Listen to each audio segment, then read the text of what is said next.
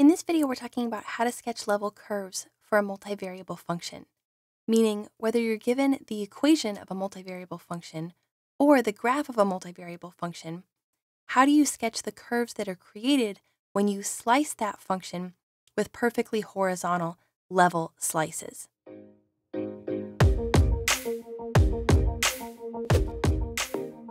So we're going to be going through 3 examples, and the first one we want to look at is the equation we've been given, z equals x squared plus y squared. So it's obviously a multivariable function because it's an equation for z defined in terms of 2 variables. So we have multiple variables in the equation. It's a multivariable function, which means we can sketch level curves. So what do we mean when we say level curves? Well, the easiest way to illustrate it is to look at the graph of this multivariable function. So if we were to sketch out the 3-dimensional graph z equals x squared plus y squared, it would look like this. It would be the paraboloid with its vertex at the origin that opens up around the z-axis. This is the 3-dimensional graph of this equation. So when we say level curves, here's what we mean. The key is to remember the word level. So we're saying level curves. We want to remember that word level because when you think about something that's level, it's perfectly level or flat or even. And in a 3-dimensional coordinate system, the plane that's level is the xy plane. So if we want to think about a level plane, we're talking about a plane that is parallel to the xy plane. So it would be a plane, if we were to sketch it, that would be perfectly parallel to the xy plane. So maybe something like this. I'm trying to go parallel to both the x-axis and the y-axis so that you can see that this plane is perfectly parallel with the xy plane. So we're talking about a plane like that that slices through this 3-dimensional graph. So what we're asking is, when we slice through this 3-dimensional graph with a perfectly level, flat, horizontal plane, what 2-dimensional graph is created? In other words, where does this plane intersect this 3-dimensional figure? And with a paraboloid, and this is a common example you'll see all the time with sketching level curves, with a paraboloid, if we were to slice this with a horizontal plane, what we would get is a level curve that is a circle, assuming that this paraboloid is perfectly circular. So when we cut through this with a horizontal sheet of paper, what it slices through or where it intersects is around the edge of this paraboloid in a circle. And if we think about this, where we drew this visually, let's maybe say that this circle is intersecting the z-axis, maybe right at z equals 2. Well, if we move up here maybe to z equals 4, and we take another plane and slice through, we're going to get another circle that comes around the paraboloid like this, and that might be at z equals 4. But no matter where we slice this paraboloid, as long as we're above z equals 0, we're going to end up with a circle. The closer we are to z equals 0, the smaller the circle. The higher we go up, the larger the circle will be. Of course, right at z equals 0, the level curve would just be a singular point. And below z equals 0, there would be no level curves at all because the 3-dimensional graph doesn't exist there. So that's what we mean by level curves, and that's what we're being asked to do when we're asked to sketch level curves. We want to give these circles back when we're asked to sketch the level curves of this multivariable function. So when we do that, we go ahead and we set up a 2-dimensional xy coordinate system. So we say we have the xy coordinate system here, and if we want to sketch the level curves of this paraboloid, then we can go ahead and sketch perfect circles around the origin. This paraboloid is centered at the origin with its vertex at the origin, so our circles will be symmetrical here about the origin, not shifted off one way or another. So that's graphically how we sketch level curves, but what about algebraically? Is there a way to do this with math? And yes, there is. So we can, of course, visualize the level curves by looking at the 3-dimensional graph and then realizing, okay, I have this paraboloid. I can see that the level curves are going to be circles. So I want to go over to my 2-dimensional graph and sketch circles. But if that's difficult or impossible to visualize, or we need to do this mathematically, we can. Here's what we want to do. We want to find z in the equation. In this case, it's easy because we have z on the left-hand side here. And we want to go ahead and replace that with a constant. And usually we call that constant c for these kinds of problems. So instead of saying z equals x squared plus y squared, we want to say c equals x squared plus y squared. And that c is a constant. And then we want to go ahead and replace that c with lots of different constant values. So for example, we could replace c with 1.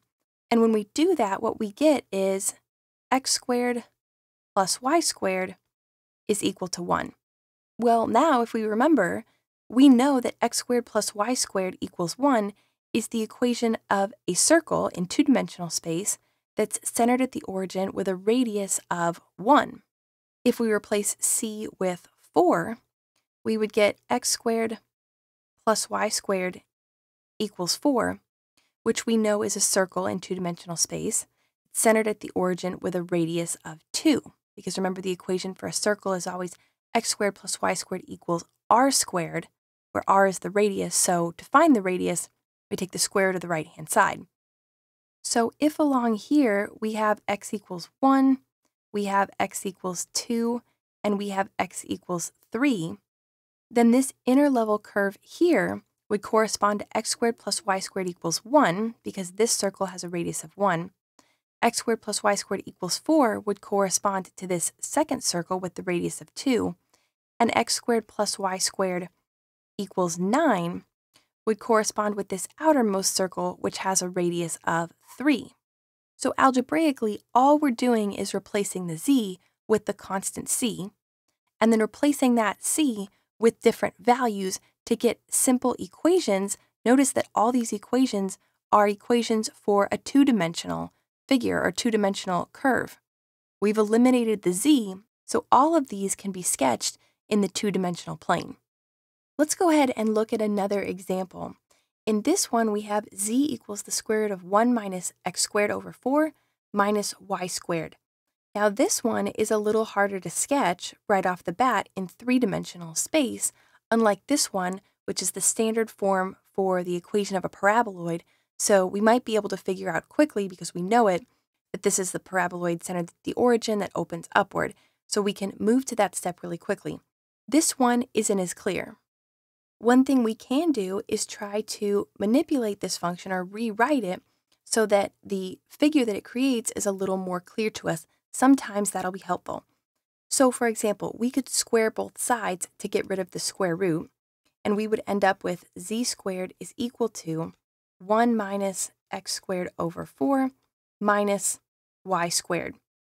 We could add x squared over 4 and y squared to both sides, and we would get x squared over 4 plus y squared plus z squared is equal to 1.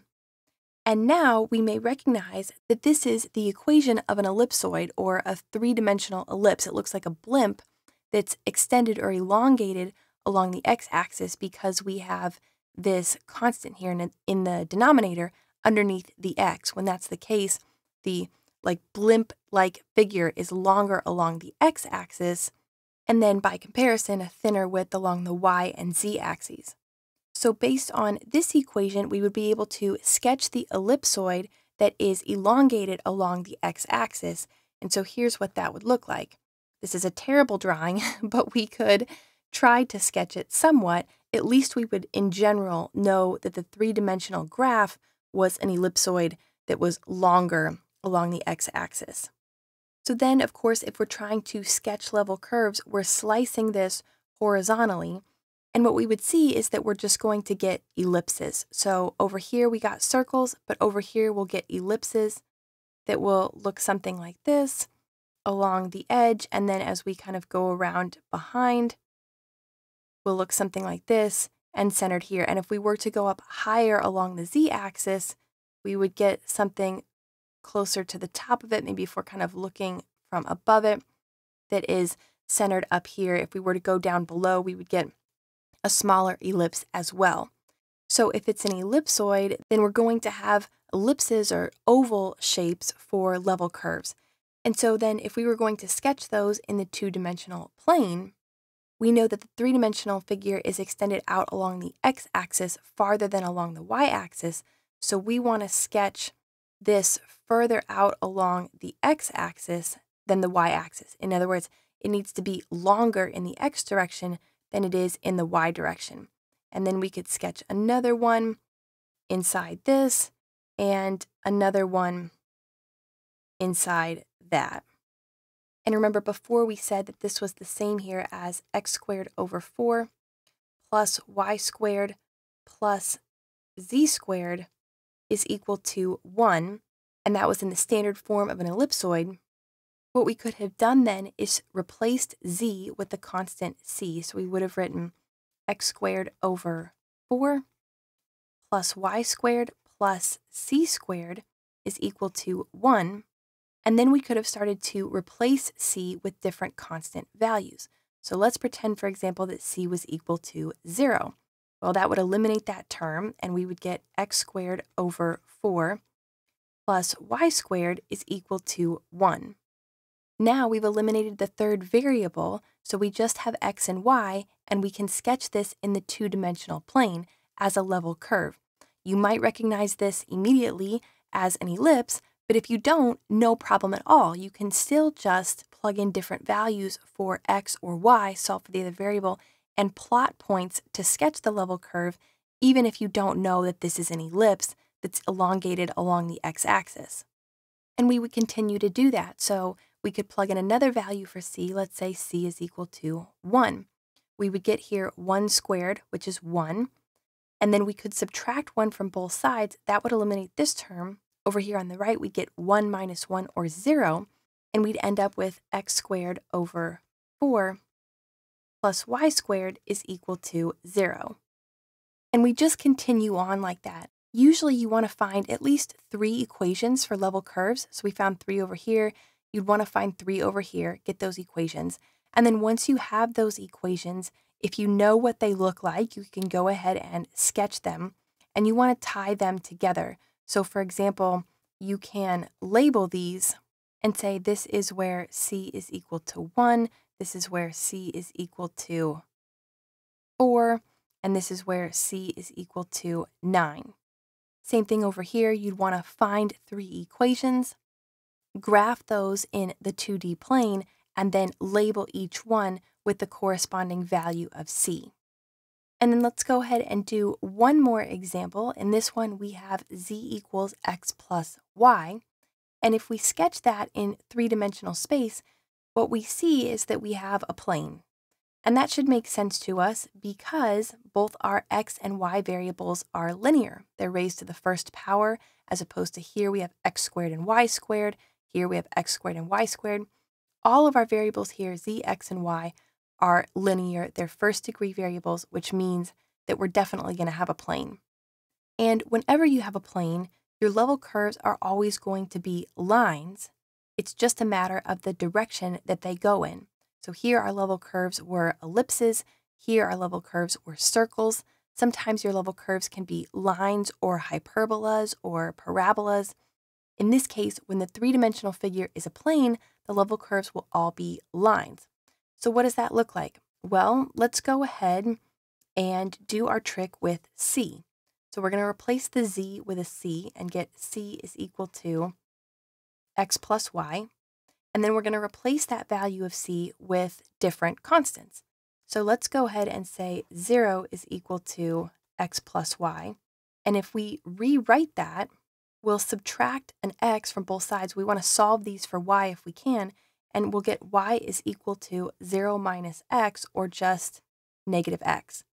If we go ahead and plug in 1 for c, we get 1 is equal to x plus y. If we subtract x from both sides, we get y is equal to negative x plus 1, or 1 minus x. If we plug in 2 for c, we'll get 2 is equal to x plus y, and then we subtract x from both sides, and we get y is equal to negative x plus 2. Okay, so now we have 3 different equations. let's go ahead and see if we can plot them in the 2D plane. Well, here y is equal to negative x. We know that that's the line that passes through the origin with a slope of -1. So we can go ahead and sketch that in. So that's the level curve we get when c is equal to 0. Let's go ahead and label that c equals 0. If I want to sketch y equals negative x plus 1, well, this is in slope-intercept form. So I know my y-intercept is +1, and I have the same slope, negative x. So I can go ahead and reposition this at about y equals 1 right there through the origin, and I can go ahead and sketch that, and that's the line that corresponds to c equals 1. For c equals 2, I have y equals negative x plus 2. That is in slope-intercept form, where we go through the y-axis at about y equals 2. So we can go ahead and sketch this here, something like that, and we can label that as c equals 2. And obviously you're starting to see the pattern here. All of my lines are parallel, going in the exact same direction, so I could continue to sketch them down here below or up here above if I wanted to, but 3 is certainly plenty. So just to recap, when it comes to sketching level curves, you have two options. You can do it algebraically or mathematically, first of all, and what you want to do in that case is replace z with c, and then replace that constant c with different values to come up with at least 3 equations that are in terms of just x and y. And once you have 3 equations that are in terms of x and y, you can go ahead and sketch those in the xy plane. Sometimes it'll be obvious, like you should know that x squared plus y squared equals 1 is a circle. Sometimes it might not be as obvious, and in that case, you can simply plot points in the xy plane to sketch the level curve. When you sketch the level curves, make sure you sketch all 3 and label them with the associated value of c. Or you can do this graphically. You may know, or you may be able to quickly determine what the 3-dimensional graph looks like. And in that case, you can go ahead and sketch the 3-dimensional graph in 3-dimensional space. And then you should be able to see from what that graph looks like what the level curves will be. And you just want to imagine slicing that 3-dimensional graph horizontally parallel to the xy plane with a plane at different heights of z, and thinking about what the intersection of that plane and your 3-dimensional figure will be in order to determine what the level curves will look like. And then you just want to go ahead and translate those into the 2-dimensional xy plane.